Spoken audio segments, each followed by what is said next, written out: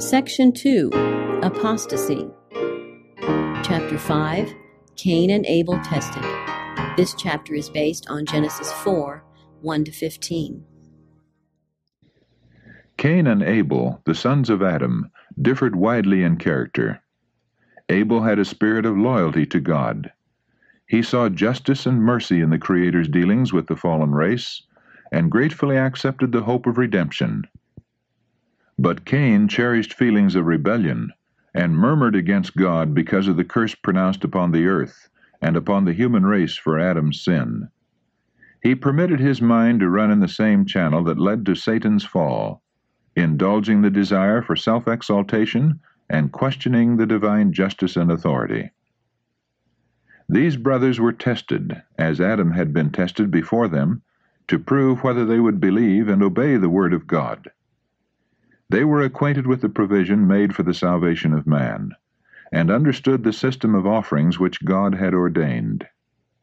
They knew that in these offerings they were to express faith in the Savior whom the offerings typified, and at the same time to acknowledge their total dependence on Him for pardon. And they knew that by thus conforming to the divine plan for their redemption, they were giving proof of their obedience to the will of God. Without the shedding of blood, there could be no remission of sin, and they were to show their faith in the blood of Christ as the promised atonement by offering the firstlings of the flock in sacrifice. Besides this, the first fruits of the earth were to be presented before the Lord as a thank offering. The two brothers erected their altars alike, and each brought an offering. Abel presented a sacrifice from the flock, in accordance with the Lord's directions, and the Lord had respect unto Abel and to his offering. Fire flashed from heaven and consumed the sacrifice. But Cain, disregarding the Lord's direct and explicit command, presented only an offering of fruit. There was no token from heaven to show that it was accepted. Abel pleaded with his brother to approach God in the divinely prescribed way, but his entreaties only made Cain the more determined to follow his own will. As the eldest, he felt above being admonished by his brother, and despised his counsel.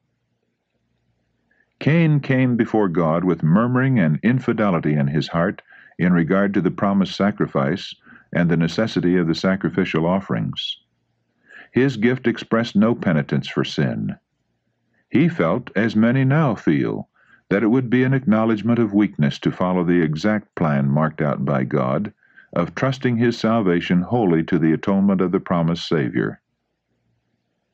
He chose the course of self-dependence. He would come in his own merits. He would not bring the lamb and mingle its blood with his offering, but would present his fruits, the products of his labor. He presented his offering as a favor done to God, through which he expected to secure the divine approval. Cain obeyed in building an altar, obeyed in bringing a sacrifice, but he rendered only a partial obedience. The essential part, the recognition of the need of a Redeemer, was left out. So far as birth and religious instruction were concerned, these brothers were equal. Both were sinners, and both acknowledged the claims of God to reverence and worship. To outward appearance, their religion was the same up to a certain point, but beyond this, the difference between the two was great. By faith, Abel offered unto God a more excellent sacrifice than Cain. Hebrews chapter 11, verse 4. Abel grasped the great principles of redemption. He saw himself a sinner, and he saw sin and its penalty, death, standing between his soul and communion with God. He brought the slain victim and sacrificed life, thus acknowledging the claims of the law that had been transgressed. Through the shed blood he looked to the future sacrifice, Christ dying on the cross of Calvary, and trusting in the atonement that was there to be made, he had the witness that he was righteous, and his offering accepted. Cain had the same opportunity of learning and accepting these truths as had Abel. He was not the victim of an arbitrary purpose. One brother was not elected to be accepted of God and the other to be rejected.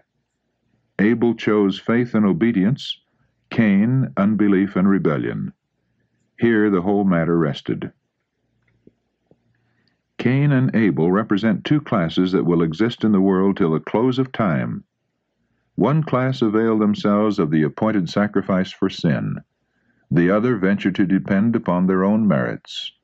Theirs is a sacrifice without the virtue of divine mediation, and thus it is not able to bring man into favor with God. It is only through the merits of Jesus that our transgressions can be pardoned. Those who feel no need of the blood of Christ, who feel that without divine grace they can by their own works secure the approval of God, are making the same mistake as did Cain. If they do not accept the cleansing blood, they are under condemnation. There is no other provision made whereby they can be released from the thraldom of sin. The class of worshippers who follow the example of Cain includes by far the greater portion of the world, for nearly every false religion has been based on the same principle, that man can depend upon his own efforts for salvation. It is claimed by some that the human race is in need, not of redemption, but of development, that it can refine, elevate, and regenerate itself. As Cain thought to secure the divine favor by an offering that lacked the blood of a sacrifice, so do these expect to exalt humanity to the divine standard, independent of the atonement. The history of Cain shows what must be the result. It shows what man will become apart from Christ. Humanity has no power to regenerate itself. It does not tend upward toward the divine, but downward toward the satanic. Christ is our only hope. There is none other name under heaven given among men whereby we must be saved. Neither is there salvation in any other. Acts chapter 4, verse 12. True faith, which relies wholly upon Christ, will be manifested by obedience to all the requirements of God. From Adam's day to the present time, the great controversy has been concerning obedience to God's law. In all ages there have been those who claimed a right to the favor of God, even while they were disregarding some of His commands. But the Scriptures declare that by works is faith made perfect, and that, without the works of obedience, faith is dead. James chapter 2, verses 22 and 17. He that professes to know God and keepeth not His commandments is a liar, and the truth is not in him. 1 John chapter 2, verse 4. When Cain saw that his offering was rejected, he was angry with the Lord and with Abel. He was angry that God did not accept man's substitute in place of the sacrifice divinely ordained, and angry with his brother for choosing to obey God instead of joining in rebellion against Him.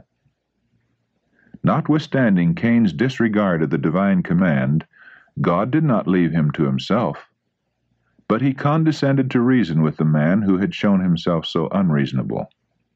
And the Lord said unto Cain, Why art thou wroth, and why is thy countenance fallen?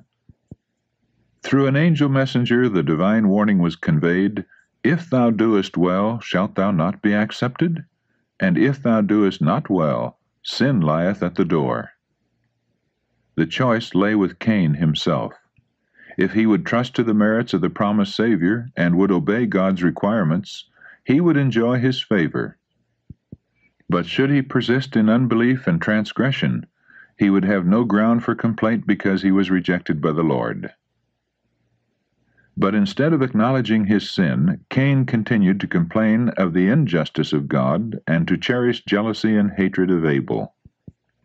He angrily reproached his brother and attempted to draw him into controversy concerning God's dealings with them. In meekness, yet fearlessly and firmly, Abel defended the justice and goodness of God. He pointed out Cain's error and tried to convince him that the wrong was in himself. He pointed to the compassion of God in sparing the life of their parents, when He might have punished them with instant death, and urged that God loved them, or He would not have given His Son, innocent and holy, to suffer the penalty which they had incurred. All this caused Cain's anger to burn the hotter.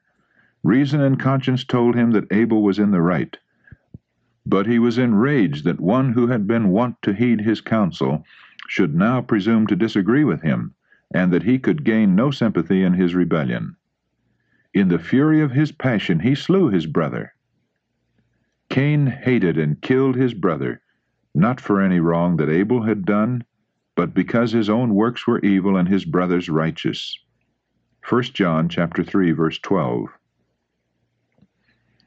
So in all ages the wicked have hated those who were better than themselves. Abel's life of obedience and unswerving faith was to Cain a perpetual reproof.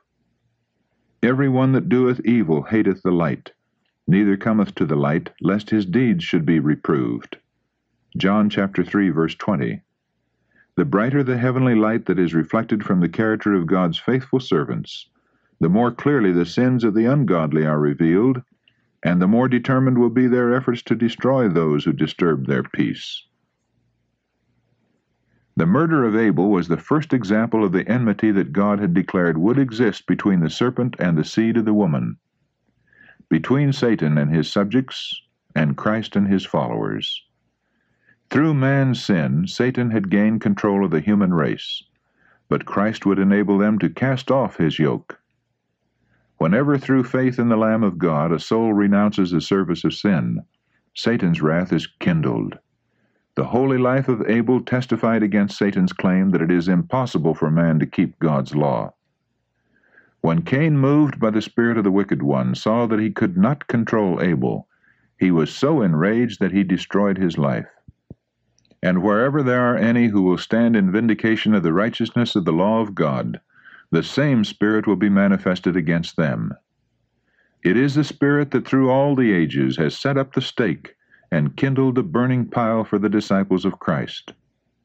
But the cruelties heaped upon the follower of Jesus was instigated by Satan and his hosts, because they cannot force him to submit to their control. It is the rage of a vanquished foe. Every martyr of Jesus has died a conqueror. Says the prophet, they overcame him, that old serpent called the devil and Satan, by the blood of the Lamb, and by the word of their testimony, and they loved not their lives unto the death. Revelation chapter 12, verses 11 and 9. Cain the murderer was soon called to answer for his crime. The Lord said unto Cain, Where is Abel thy brother? And he said, I know not. Am I my brother's keeper? Cain had gone so far in sin that he had lost a sense of the continual presence of God and of his greatness and omniscience. So he resorted to falsehood to conceal his guilt.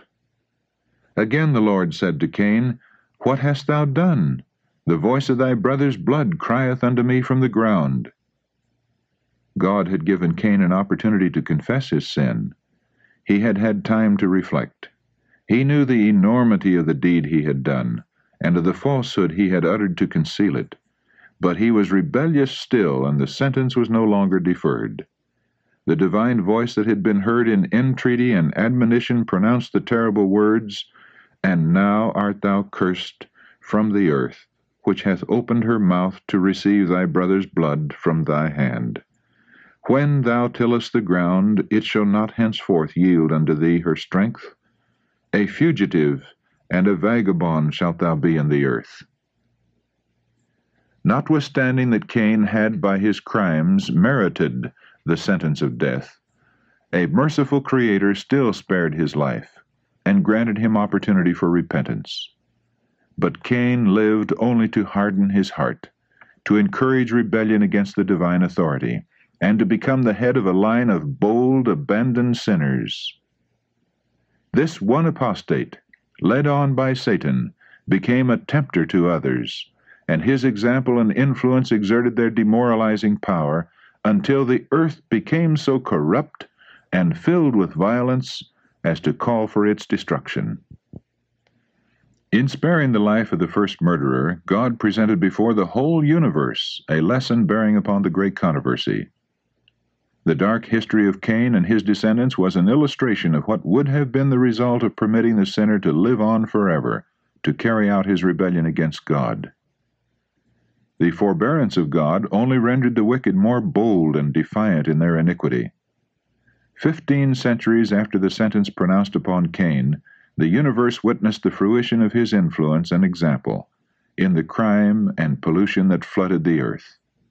It was made manifest that the sentence of death pronounced upon the fallen race for the transgression of God's law was both just and merciful. The longer men lived in sin, the more abandoned they became. The divine sentence cutting short a career of unbridled iniquity and freeing the world from the influence of those who had become hardened in rebellion was a blessing rather than a curse. Satan is constantly at work, with intense energy and under 1,000 disguises, to misrepresent the character and government of God. With extensive, well-organized plans and marvelous power, he is working to hold the inhabitants of the world under his deceptions. God, the one infinite and all-wise, sees the end from the beginning, and in dealing with evil, his plans were far-reaching and comprehensive. It was his purpose not merely to put down the rebellion, but to demonstrate to all the universe the nature of the rebellion. God's plan was unfolding, showing both his justice and his mercy, and fully vindicating his wisdom and righteousness in his dealings with evil. The holy inhabitants of other worlds were watching with the deepest interest the events taking place on the earth. In the condition of the world that existed before the flood, they saw illustrated the results of the administration which Lucifer had endeavored to establish in heaven, in rejecting the authority of Christ and casting aside the law of God. In those high-handed sinners of the antediluvian world, they saw the subjects over whom Satan held sway. The thoughts of men's hearts were only evil continually. Genesis chapter 6, verse 5. Every emotion, every impulse and imagination was at war with the divine principles of purity and peace and love. It was an example of the awful depravity resulting from Satan's policy to remove from God's creatures the restraint of his holy law.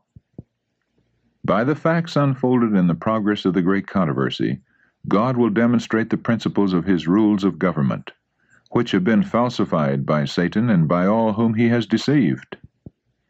His justice will finally be acknowledged by the whole world, though the acknowledgment will be made too late to save the rebellious. God carries with him the sympathy and approval of the whole universe as step by step his great plan advances to its complete fulfillment. He will carry it with him in the final eradication of rebellion. It will be seen that all who have forsaken the divine precepts have placed themselves on the side of Satan in warfare against Christ. When the prince of this world shall be judged, and all who have united with him shall share his fate, the whole universe as witnesses to the sentence will declare, "Just and true are thy ways, thou King of saints."